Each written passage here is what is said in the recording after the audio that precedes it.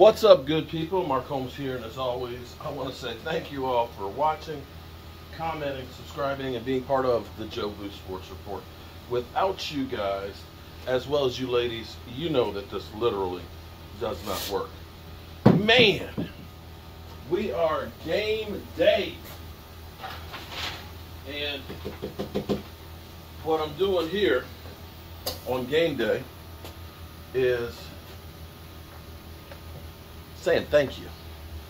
Thank you to all of the great fans and the channel members and all that stuff, all the people that have been supporting the channel. What I like to do is I like to give stuff away. Some people end up, ridiculing me and saying that I'm this, that, and the other, whatever. It's all good. I'm not going to change who the person I am. Here's what's cool. And before I get on to Tyron Smith, here's what's cool. Sanding, okay? And I know somebody's going to make a video about this. But do you understand what sanding is? Sanding is taking a coarse piece of material and basically scratching the hell out of it. Start out with a coarse grit and you scratch the surface of it. Then you go through and you get a finer grit. So you're scratching out the bigger scratches with smaller scratches. And you continue to progress and progress and progress until finally the scratches that you make are so fine that you can't see with the naked eye. So here's what I got right here. This is epoxy resin. This is a butcher block. I'm going to be giving this away tonight. I poured the epoxy resin on there. There's some waves and things like that. So I started out with 150 grit sandpaper. Sanded it all nice and flat.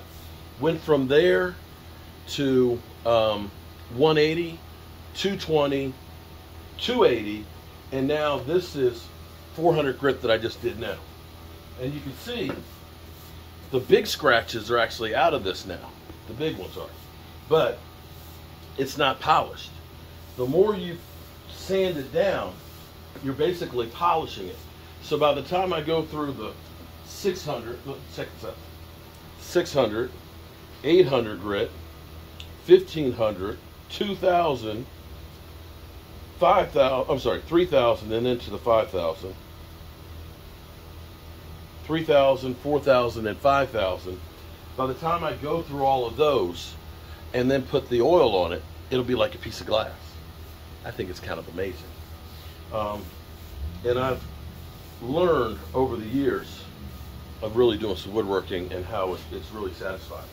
The funny thing is when I was in high school and taking shop class, they looked at you as idiots. Oh my God, they're not going to be college guys. They have to work with their hands and this, that, and the other. I'm glad that I do work with my hands because there's something satisfying about being covered with dust and basically grinding down till you get the beauty.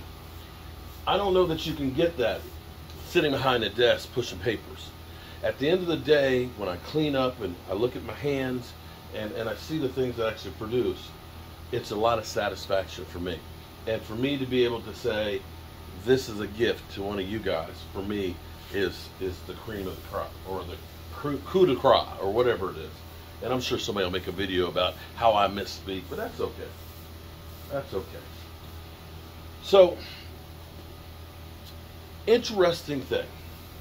Jason Peters, a soon-to-be Hall of Famer whenever he stops playing and waits 5 years, one of the best offensive tackles in football, is actually active tonight for the Cowboys, which is great. It's great. We need him.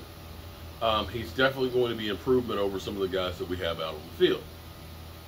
But I don't think you guys realize how good Tyron Smith has been. Tyron Smith, and understand, we've been sanding with coarse grits for years here. Understand, since Tyron Smith has been in here and started to break down, since 2016, we've had guys like Blake Bell step in for him for a couple of games. We had Cam Flemings and the Cam Irvings, guys that actually blocked for, like Tom Brady and stuff. We had the Chaz Green. Oh my God, what a nightmare that was.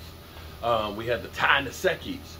And even we had Terrence Steele get switched over onto that side.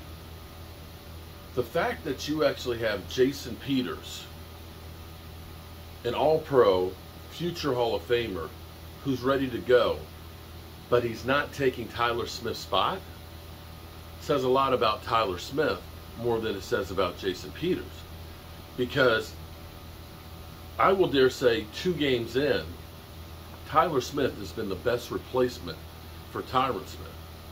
And I dare say that unless something happens dramatic and he takes a big reverse, that he will be replacing Tyron Smith permanently. And the fact that they're not making that change on it right now bodes a lot for what he is doing. To take a guy as a rookie, to put him on the blind side, the most important offensive line spot, and to actually look at the Cowboys' offensive line and say it's in better shape right now than it was last year when Tyron Smith was playing at the end of the season, says a hell of a lot. If Jason Peters is anything from what he used to be, and they'll probably rotate him back and forth, and they probably won't have him play the whole game. They're going to bring him up slowly and things. If he's anything, we could look at it and say, in a couple of weeks, our offensive line could be much better than it was last year. The first half of the season, the offensive line was really good. When we had Terrence Steele on the right-hand side, you had Tyron Smith on the left side and things, and even with Connor Williams in there. As long as Tyron Smith was healthy, the offensive line was okay with Connor Williams. God, why we got to have the same names? Connor Williams and Biotish. Well, Biotish is better than where he was last year. And I think Jason Peters will be an improvement over Connor Williams if he plays guard. And I believe Tyler Smith may not be Tyron Smith when he's healthy, but he ain't far behind. And give that guy some time as he works on sanding out the big scratches, as he starts getting to that 1,000 grit and 2,000 grit. We may actually have lucked out again and been able to find a replacement for Tyron Smith in the same way we found a replacement for Tony Romo and Dak Prescott. So, we've got about 4.5 hours before the game. I got a lot of different levels of sanding to do to get this thing done, because then I got to oil it up and get it ready for you guys, so I'll have it ready for the studio. And as always, I want to say thank you guys, because I appreciate each and every one of you. Uh-oh, I got a damn Gina. I'll check out the damn Gina and come back.